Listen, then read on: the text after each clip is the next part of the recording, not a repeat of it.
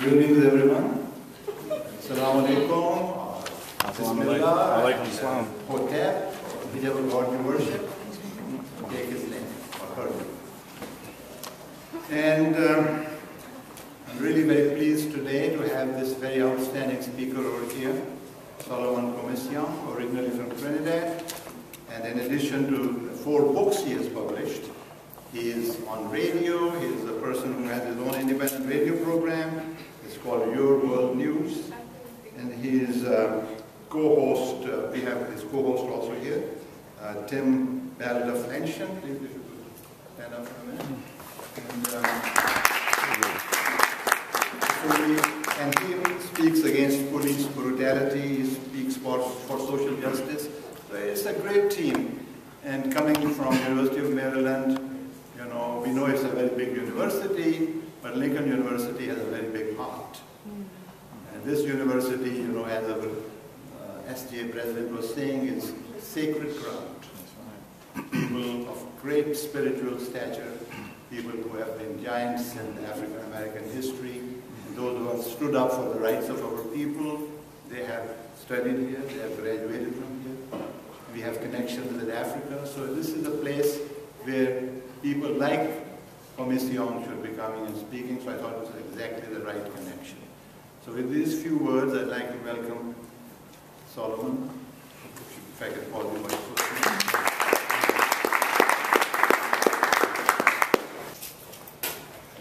All right. Good evening. Good evening. All right. Do a little bit better than that. Good evening. Good evening. All right. Yeah, this is going to be a hip-hop oriented. I'm going to be using hip-hop as a point of departure to deconstruct a lot of different issues, to get into some things that maybe some of us, myself included, you know, have been programmed to take for granted on a daily basis, and taking certain things for granted often plays a major role, and it benefits other folks who profit and exploit our communities day in and day out, week in and week out, year after year, decade after decade, generation after generation. So we're going to get into the often untold history of hip-hop, but it's almost kind of like a misnomer because we're going to get into so much more. We have a lot of ground to make up. But first and foremost, I would like to thank you, the student body, for allowing me to be here. I want to thank Professor Siddiqui, who has worked tirelessly in communication with me to bring me here, in concert with the student body president, student body vice president. And I know many of you in this room also have played a role in allowing me to be here. And I say allowing me to be here because this is sacred ground. One of my heroes, Asajifo, Dr. Kwame Nkrumah, graced this campus, you know, and was graced by this campus. And, you know, he's known as one of the founding fathers of Pan-Africanism, and somebody whose words and work, most importantly his work, have played a major role in developing who I am as not just a professional, but as a human being, as an activist, and so forth. So and I give all praise due to the ancestors who brought us all here today. So with that being said, let's get this thing underway. I want to start off the first slide. I want to pay homage, as I said, to ancestors. And one of the ancestors that we have right here on the board, I have the Honorable Marcus Messiah Garvey. And I'm sure all of you are familiar in some shape, form, or fashion who Marcus Messiah Garvey was, you know, the founder of the Universal Negro Improvement Association, UNIA. You know, I mean, I could, you know, teach an entire 15-week course on what Marcus Messiah Garvey did and what he's meant to the struggle for African people the world over. And he said, "A people without knowledge of their history." This is one of the more famous quotes by him. "A people without knowledge of their history is like a tree without roots." And that's just kind of like a little snapshot of that quote, that famous quote from him. And so I learned about Marcus Messiah Garvey not from America's public educational school system. I didn't. Not in any shape, form, or fashion. Matter of fact, if I left it to America's public educational system to teach me about Marcus Garvey, I would have never learned about Marcus Garvey. I learned about him in 1989, listening to a song by a rapper by the name of Intelligent Hoodlum. And this is a quote from that song. "Blessed with the talents and format, kicking the earth like a doormat. The more I grow, the more I understand, and I don't really care about a grafted man because he wants to mold, shape, and carve me, but I use my mind like Marcus Garvey." So just being an inquisitive young person, just like they are today, but unfortunately a lot of young people are exposed to a different brand of hip-hop. I call it corporate hip-hop, that has vastly different messages and images. But just as inquisitive as they are today, which might precipitate a young person today to, for the first time to hear the term crystal, or to hear some other terms that perhaps they should not know about it, especially at that juncture, being 13, 14 years of age, not even old enough to drink. I was precipitated to find out who was this guy, who was this? I didn't know if he was referencing another rapper. I had no idea. Who was this guy, Marcus Garvey? I used my man like Marcus Garvey. So when I looked it up, and I found out who Marcus Garvey was, matter of fact, I asked my mom first, and she was like, "You learned that in school?" I was like, "No, I learned it in a rap song." Back then, we and we'll get into it, but we referred to the music as rap. You know what I'm saying? More so than just saying like hip hop. All right, because unfortunately, if you just use the word hip hop to associate it with the music, you're kind of limiting hip hop, because hip hop is a culture and rap is something within that culture. But that's how I found out who Marcus Garvey was, and that's how, most importantly, his work influenced what I was setting myself out to do as a young person and well beyond. So I just want to just quickly ask some of you one-word or two-word responses, or more. You don't have to truncate it or limit it to one or two words. But what does hip-hop mean to you? What does it mean to you? Art. Huh? Art. Good answer. Art. What else? Culture. All right. Message, music. What else? Expression. Expression. Okay. You're all right on. I couldn't agree with you more. That definitely covers much of what hip-hop is. This is what hip-hop means to me. It means resistance. It means culture, as somebody said. It means expression. It means beats, innovation, fellowship, activism. I learned, that's the first time I got the itch to become a social activist. So all those things that I was warmly introduced as, one of the most important things that I would like to identify myself as is a social activist. Somebody that spends time, boots on the ground, in the community, week in and week out, going into the surrounding communities and where I live, and that's Washington, D.C., that's Georgia County, doing everything that I can to give back to those communities, and making sure, as an independent journalist, making sure I bring the issues. As we know, especially those of us that are black and brown in this room, the issues of our communities are oftentimes, seldom, ever, if ever, and we're going to get into that, we're going to get deep into that, are ever portrayed accurately or even period, on the corporate media airwaves. We know police brutality is a major issue in black and brown communities. I'm going to throw something out at you. Last year there was a report, an extensive report that was done by the Malcolm X grassroots movement, an organization that I have the utmost respect for. And this report found out that every 36 hours, at least every 36 hours, a black person in the United States of America is killed, murdered by the police. That is killed without trial, that is killed, and within that report, I read the entire report, the vast majority of those people were completely unarmed. And some of those people that were quote-unquote armed, they were armed with things like a cane, walking canes. All right, this is something that should have been on the cover of Time if we lived in a just society, a society that is based on social justice. And I'm putting it out there, I'm going to say that the United States of America has a long way to go to being a country that is based and predicated, that values social justice in any shape, form, or fashion. So I learned about all those things. And so to go on, I just want to cover some important things, because if we're going to get into hip-hop, let's talk about the real. And so hip-hop is not a musical genre. It is the founding principles of hip-hop are peace, love, unity, and having fun. When's the last time Viacom? When I say Viacom, let's get to the heart of it. I like to expose the perpetrators for themselves. Let's not hide Viacom behind BET or MTV or VH1. Viacom owns BET, VH1, MTV 1, 2, and 3, and however many they have. It also, Viacom also has ownership in many radio stations throughout the country. They used to, I think they still do own 95.5, which is one of the predominant hip-hop stations in Washington, D.C.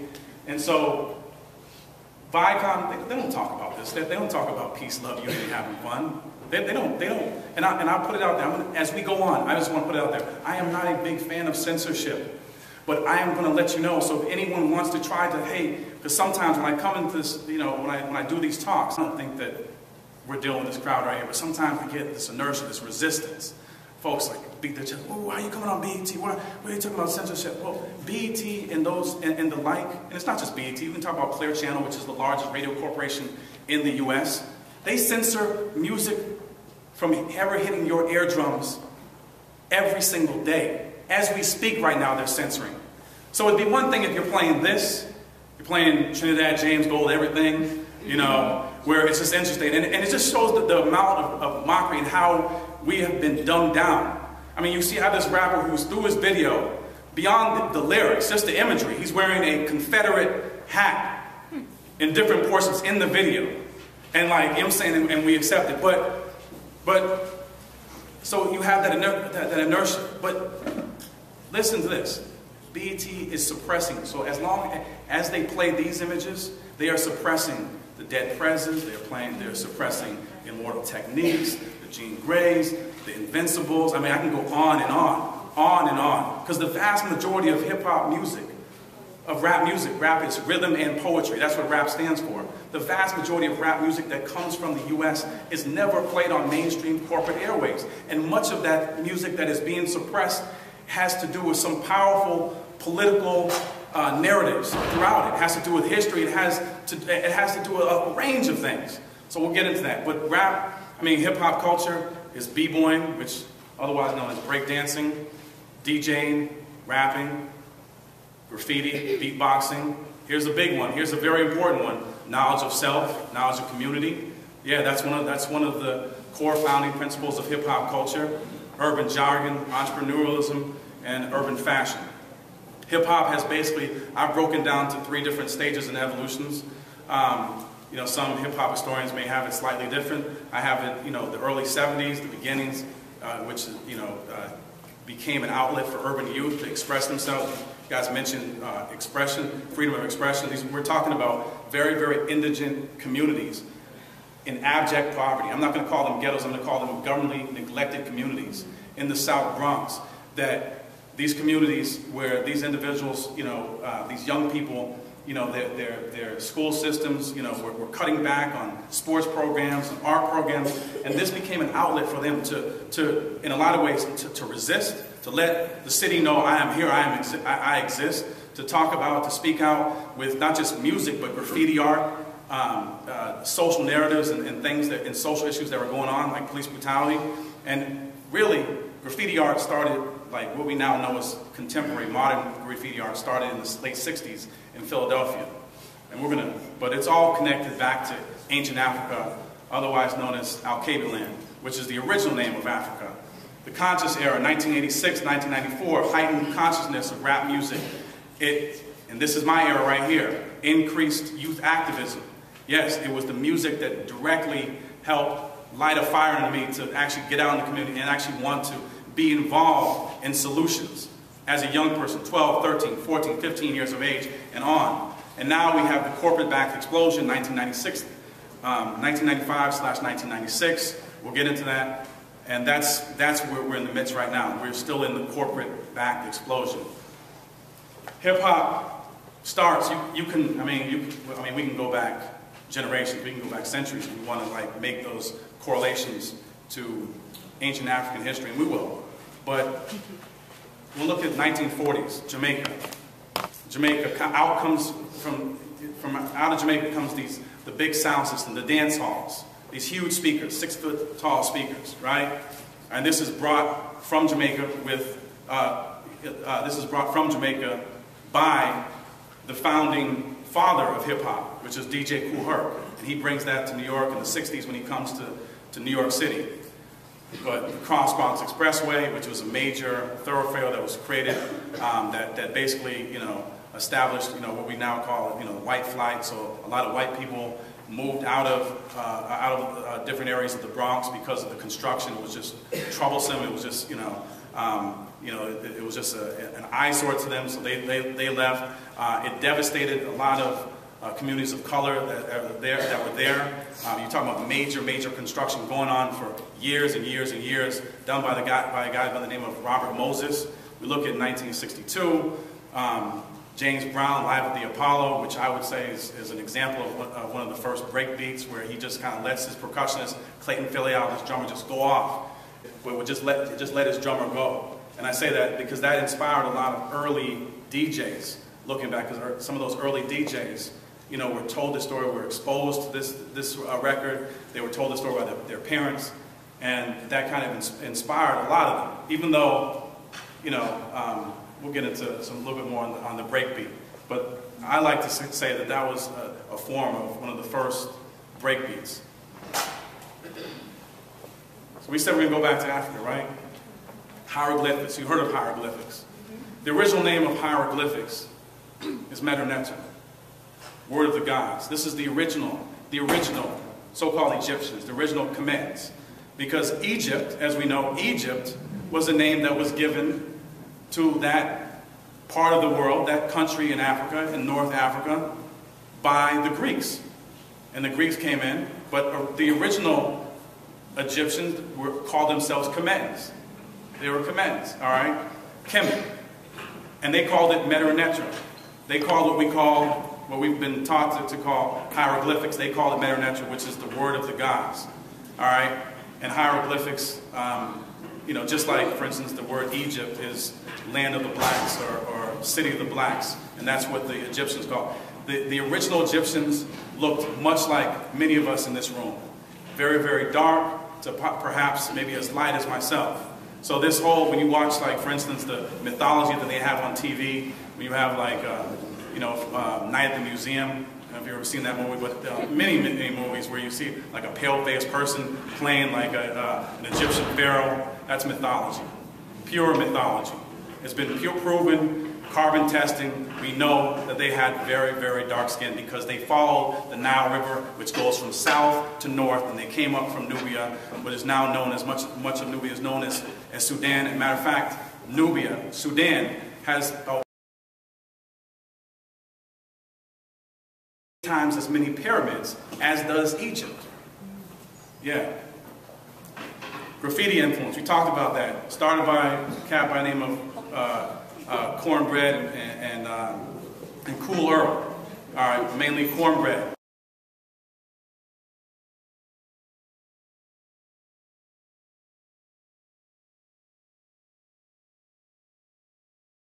Is known as kind of like the father of hip-hop graffiti. 1965, 66, 67. Cool Herc, as I said before, migrates from Jamaica to New York.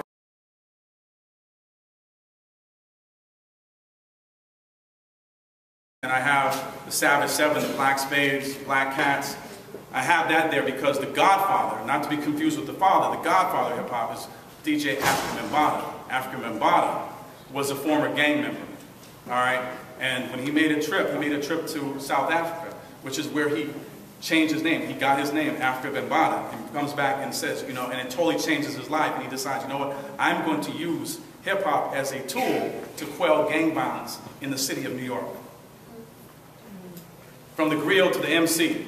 I'm sure many of you already know that the griot is an ancient African storyteller, and so that's why you have a lot of different hip-hop crews or hip-hop artists referring to themselves as the underground griots or MC griot, this, that, and the other. They're paying homage because they would often use these ancient African storytellers would use poetic license. They would be the ones that would stand on a tree stump or a rock, and if my family or I had a squabble with Tim, who's behind the camera, that griot would get on that tree stump or on that rock and would tell the story, each person's story, and you as a community, because you understand, you've heard this term, it takes a village. It didn't just take a village to raise a child. The village was involved in community issues, not just raising the children, which is an important community issue, but also settling different disputes and differences and so forth. That's what the griot did.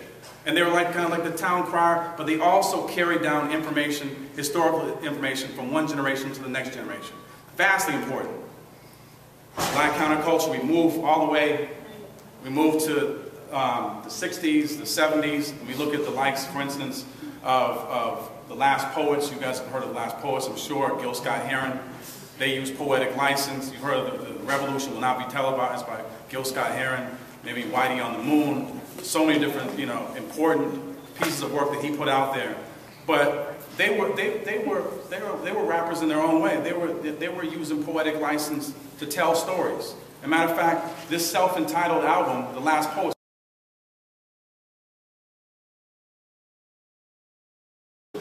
when it hit Europe, a lot of Europeans had no idea how bad racism was in the US still at that time. So when it got there, when they started listening, it exposed them. They had no idea. They're like, yo, we had no idea that this was still going down in the US. So don't ever underestimate the power of music within a revolution. Music is important. We think about all the different insurrections of enslaved Africans. Like, for instance, the Stono Rebellion in South Carolina, where they were beating the drums. Okay? So we'll get a little bit more into the drums right here. We will look at ham bone to beatboxing.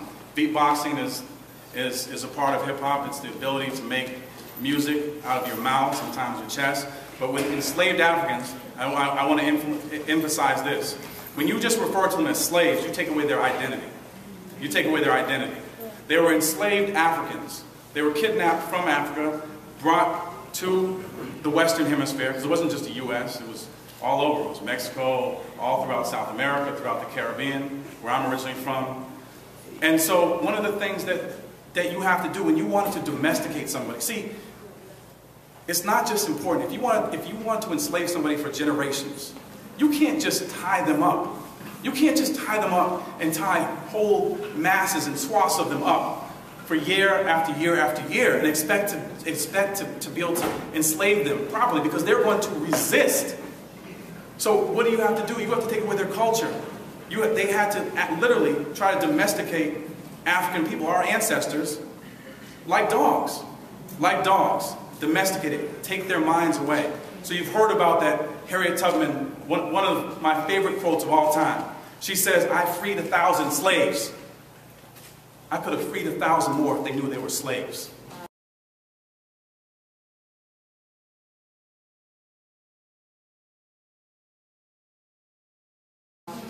I could have freed 1,000 more if they knew they were slaves. And some of us still, maybe not in this room, but some of us still have shackles in our minds. All right, and are trying, or in some cases not trying hard enough to break these mental shackles. But to break away from the taking away of the drums, which is a major aspect to this day. It's also, I don't know if you know, drums is something that Africans also use to connect to the spirits, to the ancestors. And they say, okay, you took the drums away, and so what they would do is the men would start to beat their chest and to make sounds with their chest. And the women and other men would sing along. Think about this. That is resistance in and of itself. That is powerful.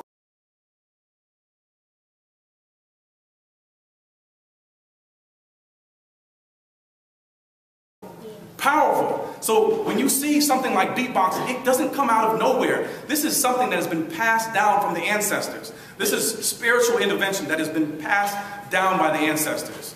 Beatboxing. The ability, these inner city youth from these very, very poor communities saying, you know what, no, we don't have the economic wherewithal to buy this machine and that machine and this piece of technology. Hey, we're going to make beats with our mouths. We're going to make beats with our mouths, and we're going to create cadences. And he's going to rap to it, or she's going to rap to it, or she's going to make that beat. And also, I just want to, you can connect ham bone, obviously, to something that you guys are very familiar with, and that is stepping and strolling. Okay? So you know, your parents or maybe your grandparents will tell you about ham bone. Have you heard? Mama's going to buy you a mockingbird. Very like famous, ham bone oriented song. All right, but it involved doing things like this, and sometimes using wooden spoons and so forth to make. And this is a direct correlation to beatboxing. But before that, stepping comes from that. 1973. This is what's known as like the start, the tipping point of the point of departure for hip hop culture as we know it. And that guy that I mentioned before, the father of hip hop, DJ Kool Herc, he throws a party in August of 1973 for his sister, and he brings Coke Rock and Clark Kent, two local rappers, to the party, and has them. And it was very basic rhymes, So you might walk into the house party. What's your name, sister? Me? Yeah. Winnie. Winnie. So Winnie might walk into the party and say, hey, and he might toast, give a shout out to Winnie. Say, hey, Winnie's in the house. Can everybody on this side say, hey, everyone say ho, like just basic raps like that. But what this guy did, Kool Herc, he elongated a breakbeat in a record. Elongated the breakbeat in a record, so that they had something to rhyme over. So takes that instrumental part, elongates it, so they have something to go. So it's not just, it's not just kind of like an a cappella, but it has this beat that goes to it. Zulu Nation, 1973. I told you about Afrika Bambaataa. He is the one that created the founding principles of hip-hop: peace, love, unity, and having fun.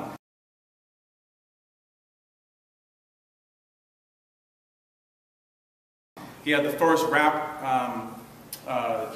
show where they played rap music on WHBI in New York City, and at the end of his show he said, hip-hop culture is peace, love, unity, and having fun, and it would echo the fun. Alright, so that's what it is: peace, love, unity, and having fun, not senseless violence, misogyny, sexism, misogyny directed against, black and brown women. No, that's not the founding principles of hip-hop. It's peace, love, unity, and having fun. And so, as they say, as the great Carter G. Woodson said in Miseducation of the Negro,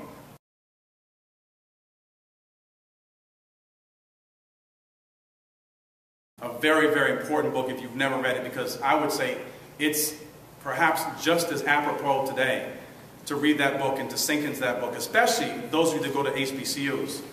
To delve into that book. It's not a long book to read the Miseducation of the Negro, but he gets into that. He breaks down the culture of thinking, or lack thereof, that when you control a man's thinking, you can make him do anything you want them to do. So if you tell somebody, just as you've seen, I'm sure you've seen Roots, where he said, kept whipping him. What's your name? What's your name? What's your name? Wants to break them down. Wanted to break him down and change his name to Toby. And as we know, most of us in this room carry the anchors of our ancestors' slave masters with us. If your last name is Williams or Smith or O'Neill or Donalds or this, that, and the other, there was no Africans running around. You know what I'm saying? No, these were the names that were given. As I said, it was like domestication. As you get a puppy from the pet store, and we're going to call that puppy such and such. That's exactly what happened. That's exactly what happened. I know it may be a shock, but it's the truth. I'm just telling you the truth. And so, but he said, you control a man's thinking, you can make them do anything they want. So if you tell them that this is hip-hop, you tell them this is hip-hop, that it's sexism, misogyny, just give it to them in large doses. Give it to them on their college radio stations, on their local radio stations, put it on the corporate airways, and at the same time, suppress some of the most revolutionary, empowering stuff. You can get them to believe that this is what hip-hop is, and some of them will be aspiring hip-hop artists themselves, will be aspiring producers or A&R folks, and they'll go around promoting, looking for artists that sound exactly like that mentally deleterious stuff that's been fed to you, fed to us day in and day out, over and over and over and over and over again. DJ Lovebug Starsky, you've heard Biggie's album. You're hearing the song Juicy. You've heard Ready to Die. He said DJ Lovebug Starsky. DJ Lovebug Starsky coined the phrase hip-hop, but Afrika Bambaataa gets credit for it because he popularized the term hip-hop. Park jams started to become more frequent. DJ Grand Wizard Theodore, the scratch, which is something that when I was growing up, most MCs, most rap groups, whether it was Gangstar, whether it was BDP, whether it was Poor Righteous Teachers, the DJ was as prominently featured as were the MCs. And so in the middle of the song, the DJ would just start cutting it up. All right, but that scratching, that style comes from this guy. And it was kind of fortuitous because his mom didn't like the fact that he was playing the music a little bit too loud and was yelling, and he took his hand off his headphone and put his hand on his other hand on the needle. and it scratched the record and made that sugar sugar sound, but he liked it. So when she was done yelling at him, he went back and started to try to manipulate that. So he stumbled across it, but then you had artists like Grandmaster Flash who kind of really developed the needle drop and really took scratching to a whole nother level. Mercedes Ladies, B-Boy, Mercedes Ladies, they paved the way for female groups like, all-women groups like Salt and Pepper. You look at breakdancing, B-Boying, B-girling, Rocksteady Crew, Electric Boogaloos were on the West Coast, Rocksteady Crew in New York City. Those are just two of the many I could name. And it was, you know, the Electric Boogaloos, for instance, 1978, they were on Soul Train, and they influenced the young Michael Jackson. You may not know this, but a lot of Michael Jackson's videos, like Thriller, Beat It, some of the background dancers, all right, they were break dancers. They were B-boys and B-girls. They were brought in by the choreographer to be a part of that video. Sylvia Robinson, you can't talk about hip-hop without paying homage to women. Women have played an enormous role in hip-hop.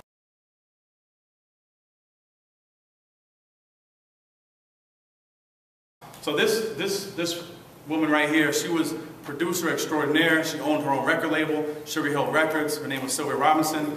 She's responsible for the Sugar Hill Gang. And if it wasn't for her, we may not have that classic song in 1979, the first hip-hop song to make it to mainstream America, so-called mainstream America, Rapper's Delight, which is still a timeless song.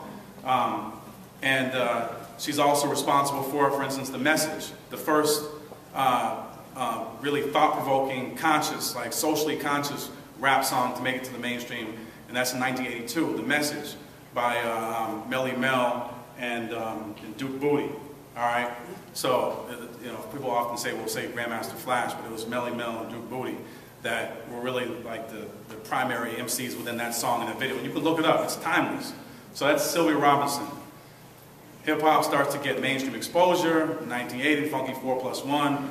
1981, we see Barbara Walters in 2020 going to New York City. They're fascinated, like, oh, what is this?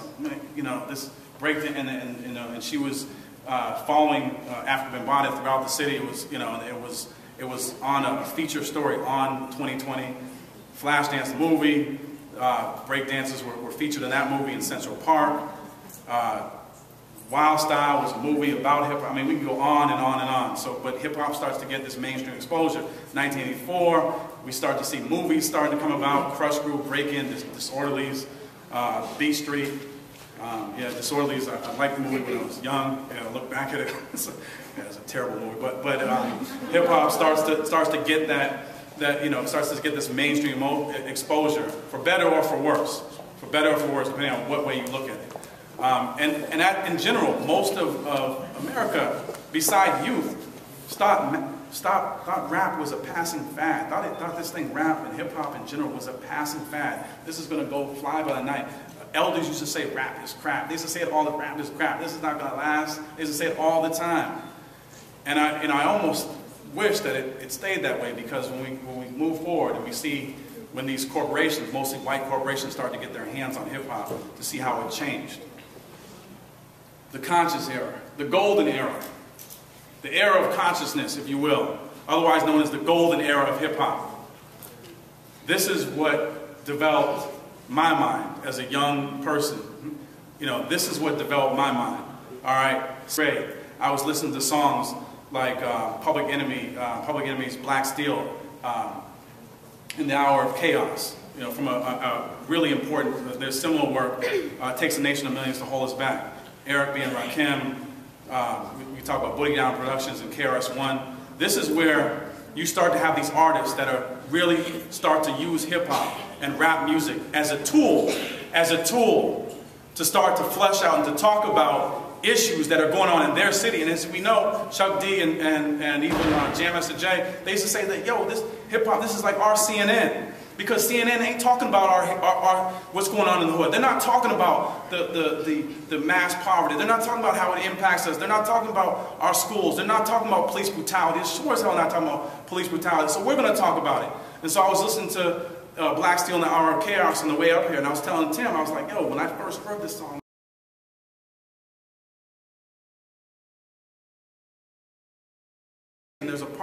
in the song, you know, I got a letter from the government the other day. I opened and read it. It said they were suckers. They wanted me for the army or whatever. Picture me giving a damn. I said never. Here is a land that never gave a damn about a brother like me and myself.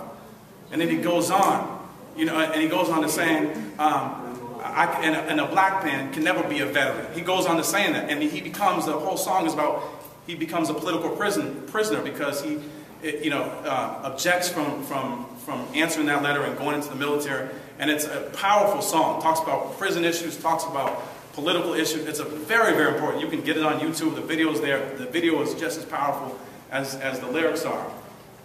But then we see, yo, exactly, yo MTV Raps. And the crazy thing is, they used to, early in the day, back in the day, early on, they used to play.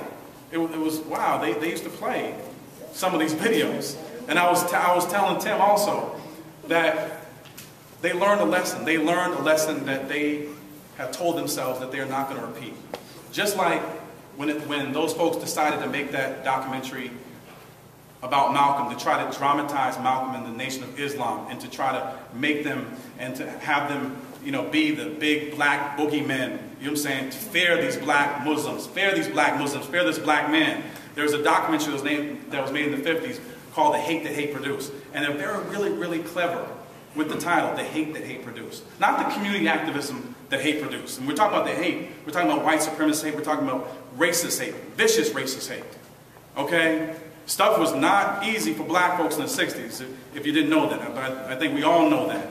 So they say the hate that hate produced. Saying that this is a hate, and that title is saying this is a hate-filled organization. They hated white supremacy. They hated everything that came with white supremacy. They hated institutional racism. But they learned a very important lesson, because when they put that documentary out that was done on CBS, Mike Wallace and Lomax, when they put that documentary out, yes, it drummed up some fear in a lot of white folks in so-called mainstream America.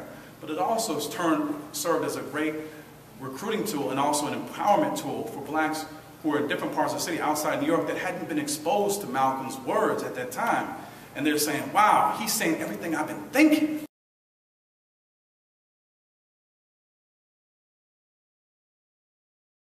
Or he's saying things that I haven't been thinking in ways that I never even thought about.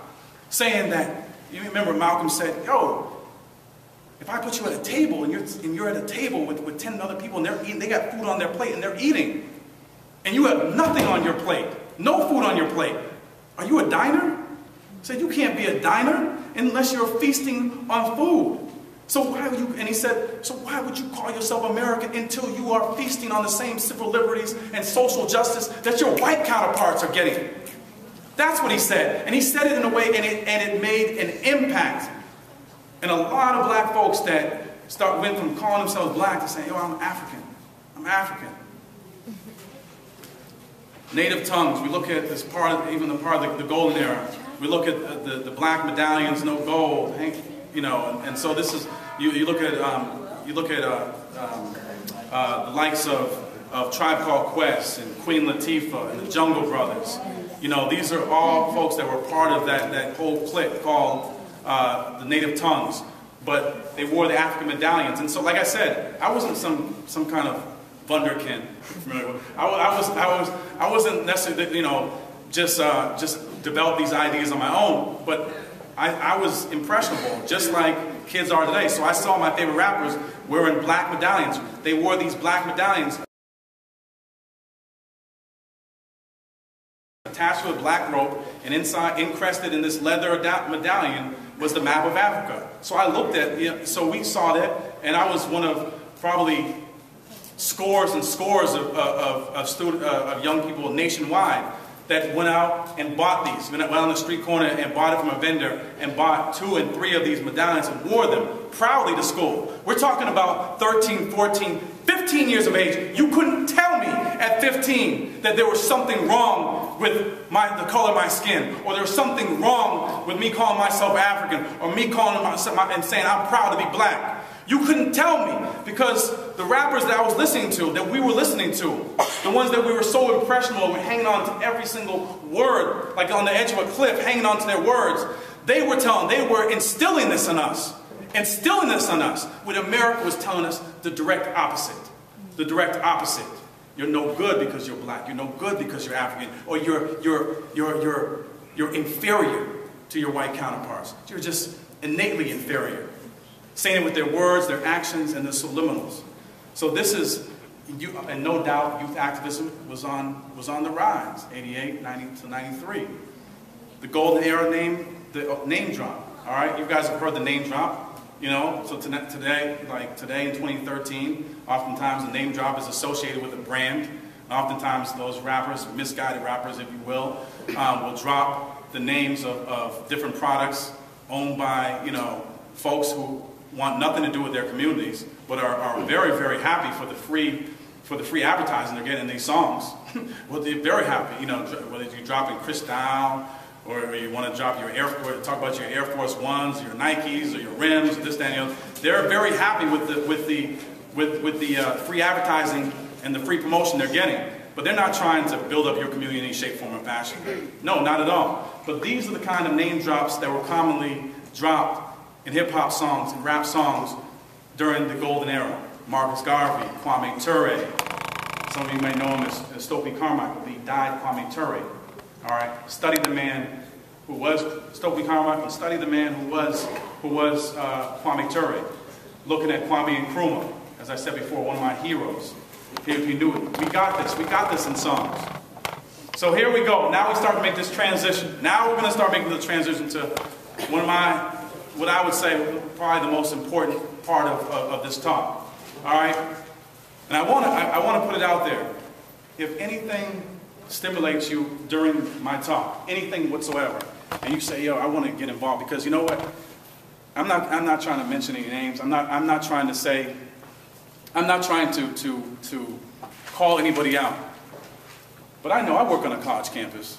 I know how money is spent sometimes. I know how it's, so oftentimes we'll spend $5,000, $10,000, sometimes even $20,000, right, Tim, to bring in speakers. They try to bring in these speakers, and these speakers oftentimes will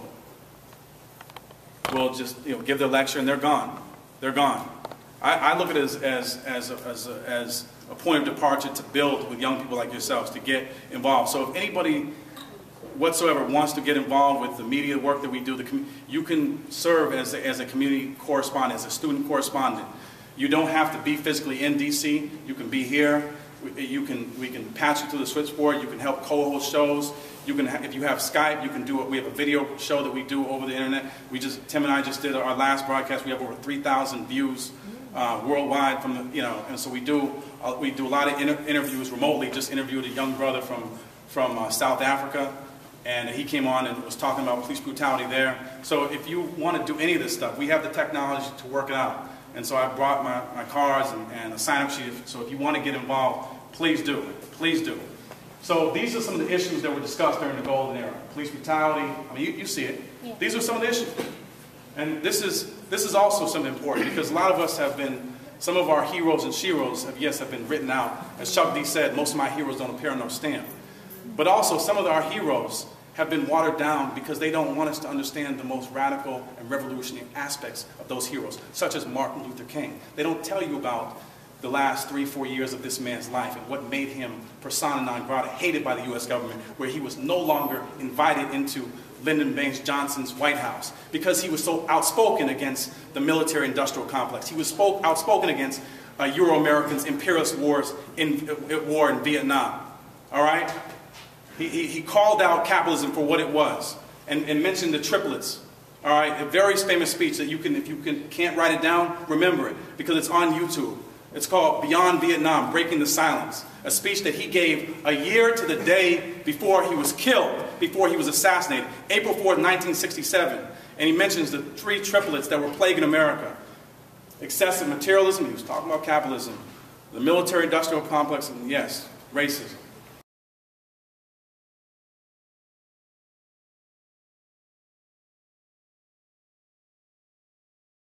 But he said, a nation that continues to spend more money on military defense than on programs of social uplift is heading for spiritual doom. And this was a man of the cloth. This was a church-going man. This was a pastor. This was the Reverend Dr. Martin Luther King. So yes, he chose his words wisely because he meant them. He said a nation that continues to spend more money on military programs than it does on social programs is headed for spiritual doom. What's changed? And he also referred to the U.S. as the greatest purveyor of violence on the face of the earth back in 1967 as well. What has changed in 2013? Very little, where you have a government who spends $1 trillion plus the last several years on war and military and industrial complex, 1,000 military bases throughout the world, but yet spends $77 billion, $75 billion on education. And right now, education, we have schools in Chicago, 50 schools are slated to be shut down. You have all that money, they don't need to be shut down. You have schools in D.C. Tim and I are doing activist work on the ground with a coalition of activists in D.C., Black is Back Coalition, where we're trying to stop these 15 closings of these schools in D.C. right now. How many white students are affected by those closings? One. And in Chicago, 87% of the students that are affected by the 54 schools that are slated to be closed down, 87% of them are Black or Latino. 87% of them. So we had this kind of stuff that also was cultural education. This was Jungle Brothers, who were part of the native tongues. You see the words there. I want to kind of like run through it. And it says right here at the bottom, until the lions tell the story of the hunt, until the lions tell their tale, the story of the hunt will always glorify the hunter. But today, these same narratives are covered in hip-hop. But you don't hear about them. They're covered by artists across the board. Artists that are Black, white, Latino. But it's suppressed. You have artists like Brother Ali, you have, as I said before, Dead Prez, and we could go on and on. And they don't play him. I mean, Mos Def, for God's sakes, who was one of the most popular, underground MCs. They don't play his stuff. Okay? That is premeditated. They don't want folks, young folks, especially young folks of color, to be exposed to these narratives, to see what is at the root of their oppression. They don't want them to see the roots that are connected to poverty that is entrenched in their communities. They don't want them to see that. They don't want them to see the reason. They don't want them to see the U.S. military as an imperialist force. They don't want them to see any of that stuff. These artists are talking about these things. These artists are talking about the media. They're talking about the media and what the media does and how it manipulates and suppresses information and all of this stuff, man. I mean, I could go on. Let me just tell you one real thing real quick. Let me put out one number for you that's also been kept off your airwaves. When Dr. King was assassinated in 1968, for every dollar that a white person got, a Black person got 54 cents. What do you think it is in 2013? Because this post-racial era that we're supposed to be allegedly living in. You're close. 57 cents. And you know what? In 2011 it was 60, so it's actually gone down 3 cents. Where did you get that statistic? That statistic, United for a Fair Economy. It's an economic think tank based out of Boston. I'm sorry, could you repeat that? United? What was that statistic? United for a Fair Economy. That statistic is United for a Fair Economy. Every year they do an extensive report called something of the dream. And it's very extensive. So just Google United for a Fair Economy. United for a Fair Economy. And also one more thing, for every dollar of wealth, that a white household has, a Black household has roughly about 5 to 7 cents of wealth. Yeah, so we've come a long way. This is a post-racist society, right? No, it's not. So, and for the folks that are pulling me, just bear with me for a second. We're going to get to the questions. All right, we're going to get to the questions. So here we have, and I just want to put something out here real quick. We were talking before when I was in office, we were talking about a man by the name of Joseph Goebbels. The propaganda. You guys have heard of Little Brother? You've heard of Little Brother, maybe, perhaps? Well, all right, maybe, perhaps. Well, all right, well, yeah, they're a group from North Carolina, but when a BET executive at the time was asked, you've heard about this, yeah, when it was asked, why don't you play more videos from socially conscious rappers, I mean, they basically said, paraphrase them, it's not that we don't think that they're talented. We just think the lyrics are too intelligent for the BET audience. And that itself is even a lie. Yes, yes, my man. I like that reaction right there. Yes, that's what they said. But that's even a lie itself. It's not even that they think it's too intelligent for you. It's that they don't want you to hear the information that's being put out there. And so this is, gosh, this is, yeah. I'll table this. But this is a book that was written by somebody by the name of Ed Bernays. It was called Propaganda. And he wrote the book not for the Nazis, but the book was so effective. He wrote it, he was the nephew of Sigmund Freud, but he wrote it, and it was published in 1928. And it was such a powerful book that the Nazis' main propagandist, Joseph Goebbels, used that book as a Nazi playbook to get most of the Germans to be complicit with what was going on, what they were doing to Jews, to gay folks, to political dissenters, and so forth. So, and it basically says right here, we are dominated by the relatively small numbers of persons who understand the mental processes and social patterns of the masses. They control the wires. I mean, they pull the wires that control the public mind. Very, very important. Nothing's changed. Nothing's changed. This is stuff that's been going on for decades and decades. Walter Lippmann, somebody else that I wouldn't have dinner with, but you have to read the books that they don't expect you to read. You have to read the books of your foes as well. And this individual saw the American hoi polloi, the masses, as the bewildered herd, that we must keep news and information from them, certain news and information from them, because we must control them. We must give them what they can handle, right? They wanted to continue to control the masses politically. As we start to come to the close, 1989, rappers are talking about media literacy. Kumo D is saying, I won't believe the hype. I understand the media dictates the mind and rotates the way you think and syncopates at slow pace. He says that, I won't believe the media hype. This is 1989. I'm getting this, as I said before, at age 12 and 13. And this is not a fringe song. This is a song that was played over and over again. So when this song first came out, we would be listening to this song 7, 8, 9 times a day, over and over again, in our single cassette.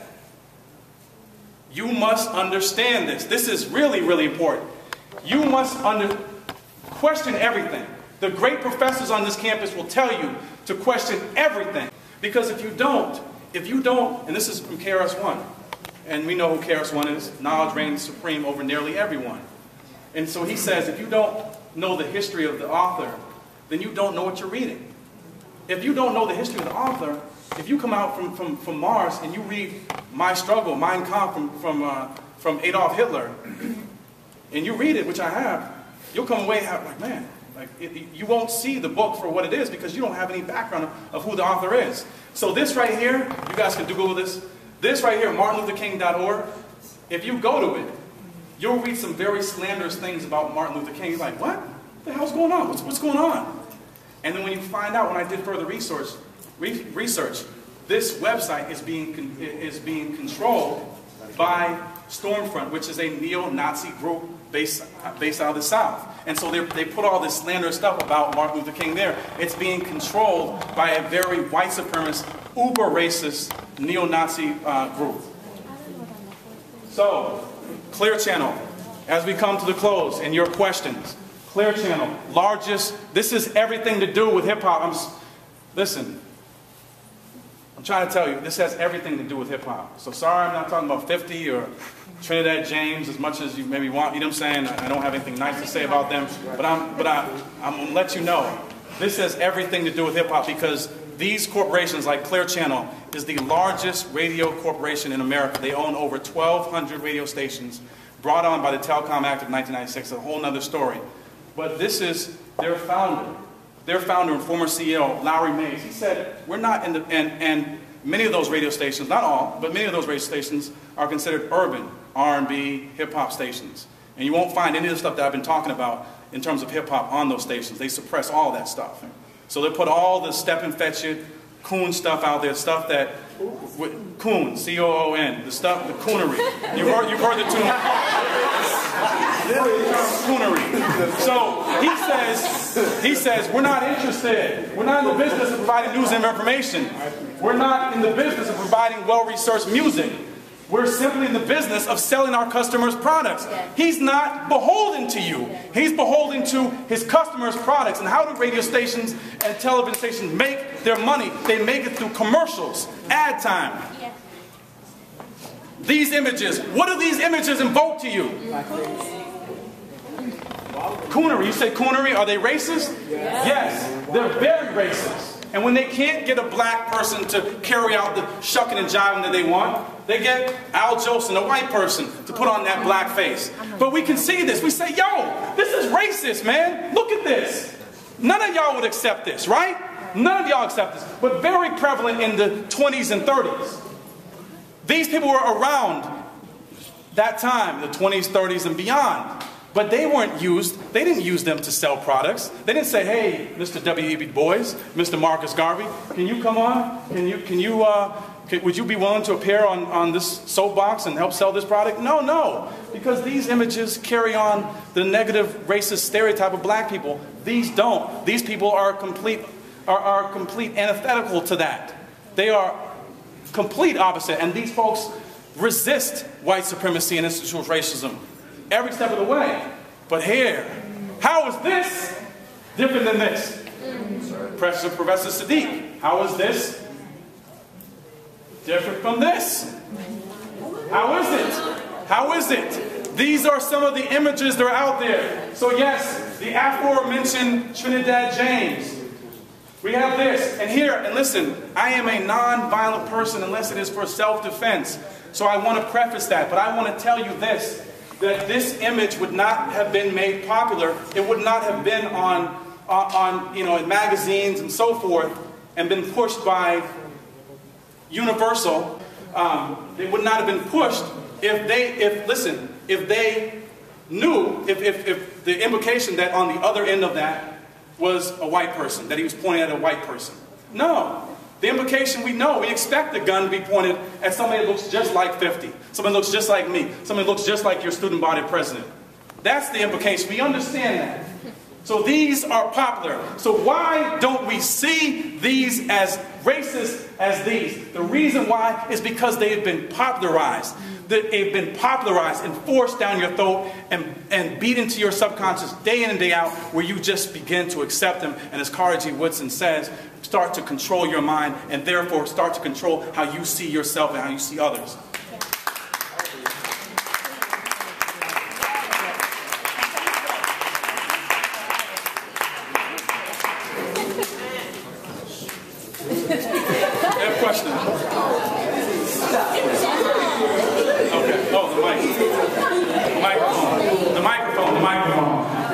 So I want to show you something. All right, I want to show you something. So I'm back, and thank you for letting me know. I want to continue to use the microphone. But I want to show you something, okay? To highlight what I'm talking about, the impact, the impact. So, and I really appreciate the round of applause for understanding like how serious this is. You see this, right? This is a song from 2010, and there's a website. I'm giving you the information. You can go to Urban Insight. You can go to Urban Insight and you can find out how many times some of the most popular songs in hip-hop and R&B are played week in, week out. So for instance, this song, I'll just give you, just jump into it, all right? Strap, okay, jeez. Yeah, many times have I done this, man. Strapped up, shawty, you know my nerves bad. Trigger like toothpick, line, wrapped around the corner, boy too big, G-code. Black shades and my black chains. But if you wouldn't understand, it's a black thing. You know we drink rosé, alcohol, till we black out, wake up, drink some more, and pass out. Yeah, so this is the acceptable form of blackness that they're willing to put out there. Exhibit A, this song, in a 1 week's period of time, from May 15th to May 21st in 2010, was played nationally. When you take the aggregate number of how many times it was played on radio stations nationally, was 2,600 times, 2,605 times. And that equated to, it meant that it reached 17,161,000 different people. At the same time, so we move back, we look at the birthday song.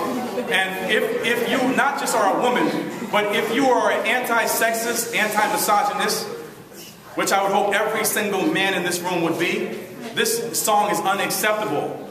So, you know, it shows, you know, bad bitch contest, it's your birthday.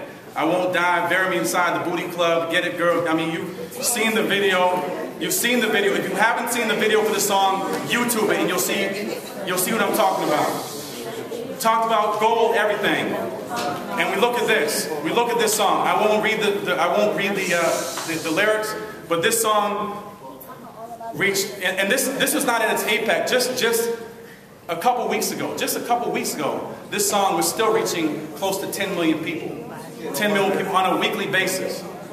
This kind of music, these are artists that are out now, and this is just a snapshot. I told you before, I would say at least 80% of hip-hop music that comes out of the U.S. is not played on mainstream airwaves, the vast majority of it. These are artists that are out right now. You're talking about the Dead Prez's, M1 and Stickman. You're talking about Bahama Diop. We have a lot of folks from Philly. She's from Philly. She's not scantily clad. You see an old picture of Queen Latifah, and you see the backdrop. She has the Africa, all hail the queen, saying, I am a queen. I'm not a bitch. I'm not a hoe. I am a queen. I am a queen. All right? Mortal Technique, Dark Sun Riders. But are any of them carrying guns? So why would they be seen as discomforting? They are seen as discomforting because they buck and they reject and resist the stereotypical image that is put out there about black and brown people. These are the name drops that are dropped now. The Rolex, the Moet, the diamonds. Dead Prez. At the same time that song I was playing before, that applies in Young Jeezy song. At the same time when that song's out, this song was out, but was never played on any corporate mainstream airwaves. And this is Dead Prez. Just look at this. This is why it's all in the pudding right now. If you look at it, they mobilize the marches of the movement and imprison many people. They modern the music. They make martyrs out of you and me. The emblem is a panther, not a pimp. And my woman is an empress. If you ever get a glimpse, they say my woman is an empress, not a bee, not a hoe. She is an empress. My impression of a moron is an empty-minded man. This is their range of ownership. And I want to let you know, if you take all of the radio stations in this country, black people own 3.4% of all the radio stations in this country. Let's take all the people of color that identify with being people of color in this country, and they own 7.8% of all the radio stations. Let's take all the TV stations in this country. Black people own 0.6% of all the TV stations. Put all the people of color together, and collectively we own 3.4% of all the TV stations. We are not controlling the airwaves. Therefore, we are not. So yes, there's a certain amount of responsibility that goes on these rappers, but you have to understand, these rappers, a lot of them are young bucks who have been trained on the same music that they're putting out right now, that they're propagating. So if someone's in a community, we talk about, and there's a drug situation in somebody's community, we're talking about if you want to get the drugs out of the community, you got to get to the kingpin, the big drug dealer, eventually, right? So, but we don't do that with the media. We don't ever talk about, we give them a pass. We don't talk about Sumner Redstone, owner of Viacom. We don't talk about the people that are peddling psychological opiates, psychological drugs. It's in video games. We go on and on. We've learned about hip-hop, and this is like the second to last slide. We've learned about hip-hop. We know what it is right now. All of you know what it is. You know the elements. You know the principles. But young kids that even play video games. I took this right here. I took this right here, and I blew it up, and I put it down here. So this is the back of a video game that was really popular a couple years ago called Jeff Jam's Icon. And so right here, this is what they take, right? And this is how they go and they feed it. They feed it to young people, all right? And they recreate hip-hop and make it into a Frankenstein thing that disproportionately impacts young people of color. EA Chicago is delivering a star-stunning action, bone-breaking beats as players live out the life of a hip-hop mogul, going from rags to riches, incorporating hip-hop culture in every aspect of the game. Def Jam Icon will deliver the intensity of a no-holds-barred street fight with style and rhythm. They're telling you we're putting violence to rhythm. We're putting violence to rhythm. That's what we're putting it to. We're not gonna put anything in hip hop in this game that portrays peace, love, unity, and having fun. We're not gonna talk about that. We're gonna say that we're gonna put violence to rhythm, and you're gonna eat it up like the rats listened to the Pied Piper and followed him along. Music will affect how players fight, not how players come here and say, what's going on, Karamba? What's going on, brother? In each video, environmental actions and hazards be the strategy. So the strategy the strategy they're saying to staying alive is to fight your way to the top, not to come together and to build our community together. That's what they're telling you. That's how deep it is. BET has a show called American Gangster. And so they don't tell you, they don't say, if they cared about you, they would say, hey, you know what? We're gonna have a show that's gonna talk about Imhotep, and that's gonna talk about Nkrumah, and talk about Ida B. Wells, and Fannie Lou Hamer, and Queen Nzinga. We go on and on. No, we're gonna have a show, and we're gonna highlight gangsters every week, week in, week out. And you know what? All the gangsters look like you or me. They don't look like George Bush or Dick Cheney. Real gangsters like George Bush and Dick Cheney. Yeah. These are young men and women who have been slaughtered through police brutality. And there are songs that talk about this. This is Ayanna Stanley Jones, a 7-year-old black girl. In 2010, she was shot in her home as she lay on her couch. The bullet went through her neck and her head, and she was killed. And you know what? She was on the cover of Time magazine. The nation didn't know about it. It wasn't a national outcry. You know what? Because they suppressed that. She was unarmed. And no one in their house was the person they were looking to. They just busted out, oops, wrong house, and they just started shooting and shot her. Killed her. We know Trayvon Martin, we know Sean Bell, Timothy Stansberg, and we know virtually every community, whether it's Cincinnati or Cleveland, Ohio. We know that police brutality is plagued there. And Dr. King said, injustice anywhere is a threat to justice everywhere. And so as we end, it's Dead Prez that says, I live, I die, I revolution, everything I do, I revolutionize. I build what's good for the whole damn hood. Study G's like these, I really think you should. I study Malcolm Garvey Huey, Malcolm X, Huey P. Newton, Marcus Garvey. I study Malcolm Garvey Huey, Malcolm X, Marcus Garvey, Huey P. Newton. I ain't hating, I'm just saying, if you want to be a rapper, study Malcolm Garvey Huey. What do you think if that song was played on regular rotation and little shorties around the way heard that song day in and day out? I want to be like Malcolm. I want to be like Martin. I want to be like Garvey. I want to be like Huey P. Newton, community organizer. I want to do all that stuff. I want to build up my community. I want to build it up. That's why they don't play it. Because he's saying, if you want to be a rapper, study Malcolm Garvey Huey. And that's why it's not given to you in large doses anywhere, or even small doses. You need to deconstruct every dominant narrative that is fed to you. Everything.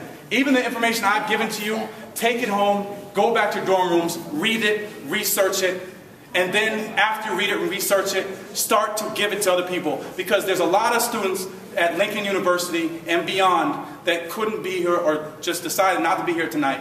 Take that information and you give it to them. You give it to them. Don't keep it for yourself. You don't read for yourself. You read for other people to give and disseminate that information. And it's each one, not teach one, each one teach 10. I want to thank you all for your time.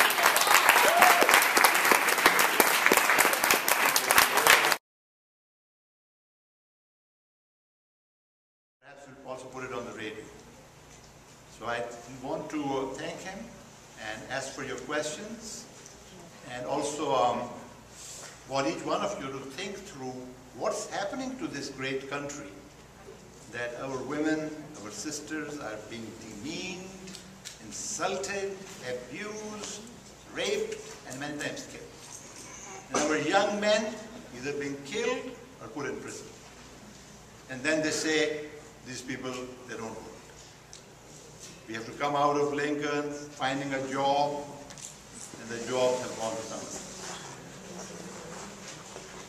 So I want to really thank him for taking the trouble. He's a friend of Lincoln, that's why he's here. I'll open it up for him to ask questions. You can field the question. Right there. Hello everyone. Byron Hurt, he's not a famous, but I used his documentary in my class, right, one of my classes. classes. The documentary last week in one of our classes. He said that there's a difference between mainstream hip hop and conscious hip hop. They're two different genres. That's the two different genres of music. Do you agree with that? Yeah, I call it corporate hip hop. because it's these large corporations that are behind it. And in 1996, there was something called the Telecom Act of 1996, which it shows you, because a lot of us have been programmed to think that like Democrats are our buddies and so forth, and it was like Malcolm that was telling us, like saying that you're political chumps. Like he was talking, I mean, he was very forthright, and he was talking very affectionately to the black community, saying you're political chumps if you believe Democrats are wolves in sheep clothing. You know what I'm saying? They're not much different. They're going to come to your communities, you know, 4, 6, 7, 8 months before the election, and they're going to leave. And so, but the Telecom Act, I say that because the Telecom Act was pushed by a Republican, was pushed very hard by a Republican Senate, by the likes of Newt Gingrich, and then it was hand-delivered to Bill Clinton, who is, you know, gets a free pass for being some kind of progressive president, which he wasn't. And he signed it. He signed it, you know, and this is like just one of the smallest things that he did, but he signed it. So I want to give you an example. Once that Telecom Act was signed in 1996, and it's not like black people owned a whole bunch of radio stations before that, but they owned a lot more than they did before the Telecom Act. In the Telecom Act of 1996, black ownership of radio decreased 70%. 70%. Wow. Because what it did was, before there was regulation, there was caps. So if Winnie owned a radio station corporation, or she owned a company, she wanted to own radio stations, like the most that she could own would be 20, you know, 20 AM, 20 FM. There would be a cap at 40, 20 AM and 20 FM. After that, the signing of the Telecom Act, which completely deregulated and just, it was a free fall, and it allowed those that had the most money to go in and to buy out radio stations. And if you wanted to hold on to your radio station, if you were a community radio station, they would drown you out, because now you wouldn't get any ad time, because people were like, oh, we're going to go to this big one that has this 50,000 watt or 100,000 watt tower, and you know, and we're going to drown you out. And so it decreased 80%. They just couldn't. It was untenable. They couldn't survive, and so it decreased. And one piece of and so I would agree. I would largely agree with what he said. I would just call it corporate rap. And I just want to, part of your history is the end. You guys obviously know you guys are well schooled about Reconstruction. So from the start of Reconstruction. The start of Reconstruction to the start of the 1900s, right? Black people in the U.S. from coast to coast owned no less than 200 newspapers, from the California Eagle to the Amsterdam News, and everything in between. 200. And why did they do that? They did that because white America wasn't telling their stories. They weren't telling the stories. And white America, the white papers, were demonizing and putting out racially stereotypical images of black people. And so they said, we must tell our own story. So this is rich in our history. Kwame Nkrumah, you know what I'm saying, you know, started newspapers. I mean, one was a Pan-Africanist. I mean, you know, Marcus Garvey had newspapers, magazines. One of the most well-known was the Negro World. So this is part of our history. So what I see myself doing is I wanted to reach back and I said, you know what, I don't have a lot of economic wherewithal, but I can use the little resources I have to start my own media outlet. And I want to bring in young people as correspondents. And Tim will tell you, I have a lot of young people that are correspondents. I've had high school kids from Baltimore City that have come on and talked about hip-hop and how it impacts. But this young man from Baltimore that I'm talking about, he came on, like 17 years of age, came on my show and was breaking down. He said all they show is stereotypical stuff about us. That's all they try to flush down our, you know, and he was attacking the local radio station in Baltimore, the Q. So there's a lot of young people that have some really important things to say about themselves, about their community. And so, you know, I see it as an opportunity to get these stories and news and information. So, yeah, thank you for that question. A very famous person said one time, and Malcolm X said, no one, it's foolish to get on people that don't know something for the first time. Everyone didn't know something for the first time. This information, I didn't know for the first time. I didn't know this information. I wasn't born into this information. But when I got it, I had the opportunity to, hey, I'm going to take it and run with it. So I think people need to be given the opportunity to be presented with this information. If it's not being presented in schools, then it's our job to present it to people. Now, if they run away from it and say, I don't want that information anymore, then that's their prerogative.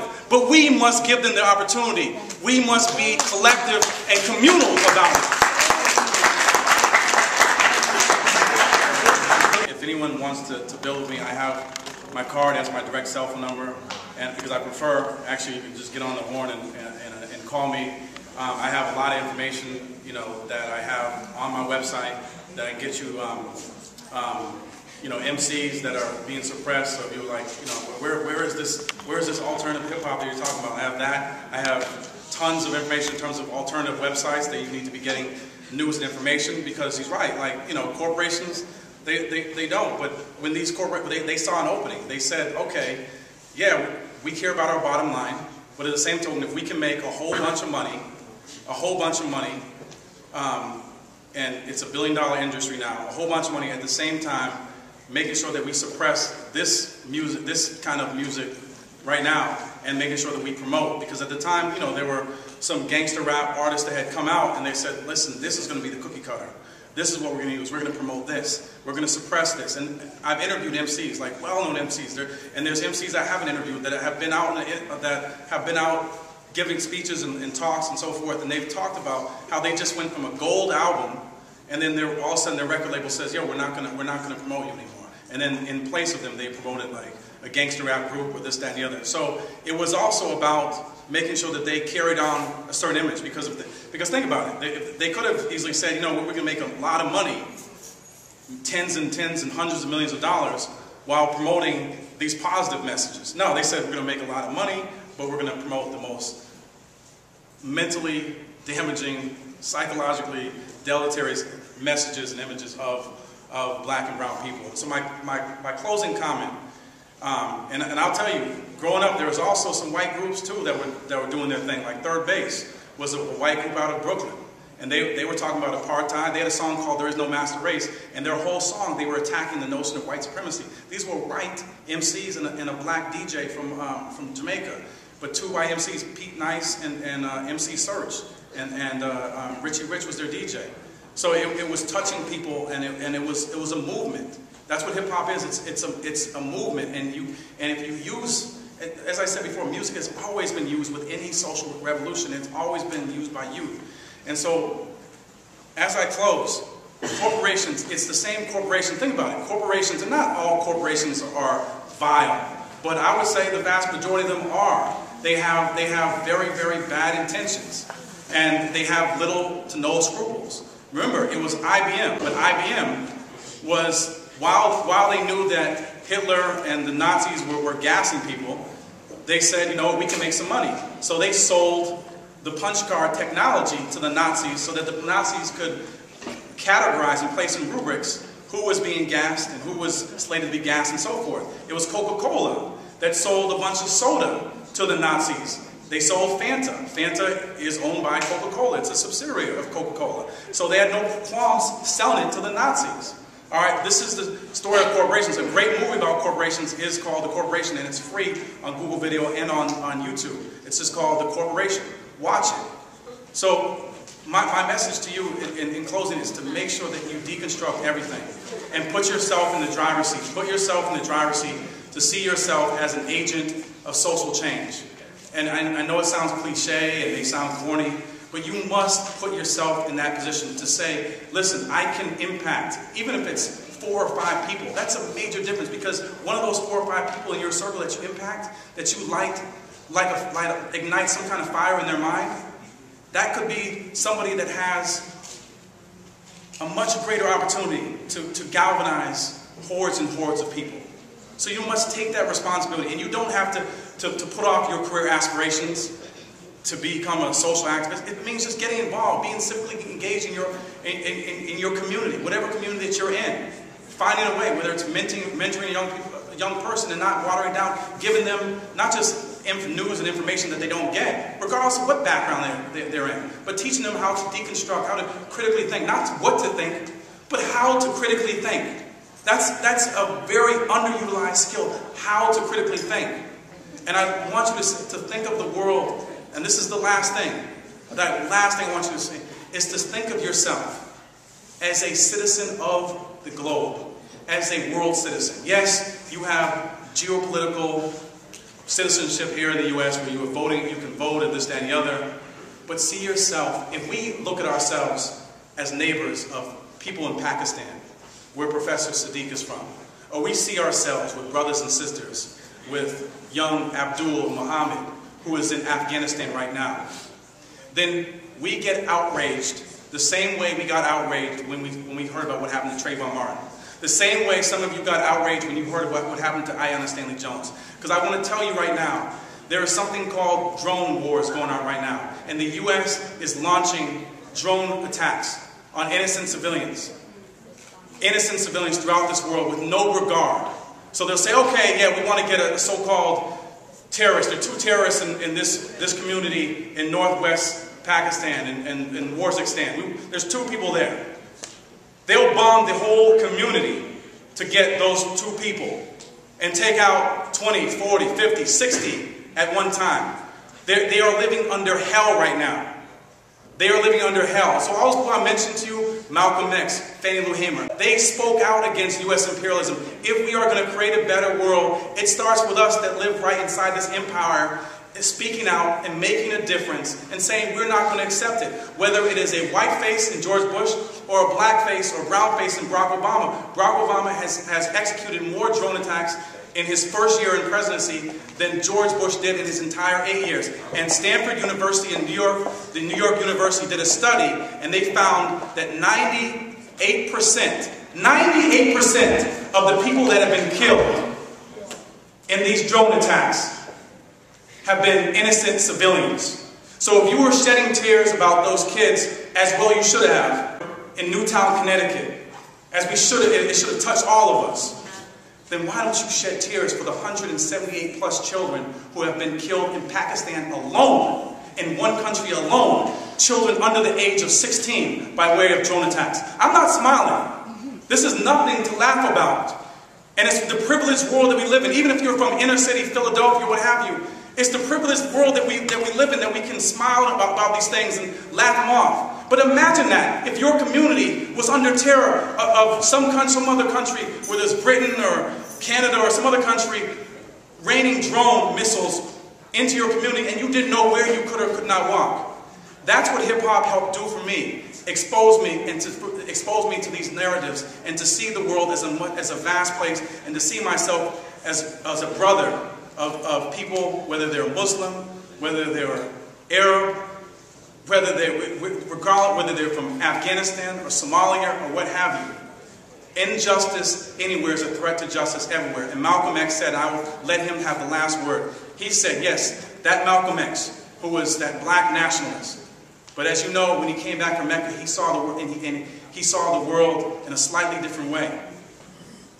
And he said, I'm against injustice no matter what the person looks like. No matter what the person looks like. And that, yes, that includes whether a person is brown or black or me. If I'm carrying out injustices, you need to be against Solomon Comissiong. If I'm not, then you need to be with me. We need to build together. So I hope that some of you guys may reach out to me. But I want to thank you so much for your time and this evening. Thank you.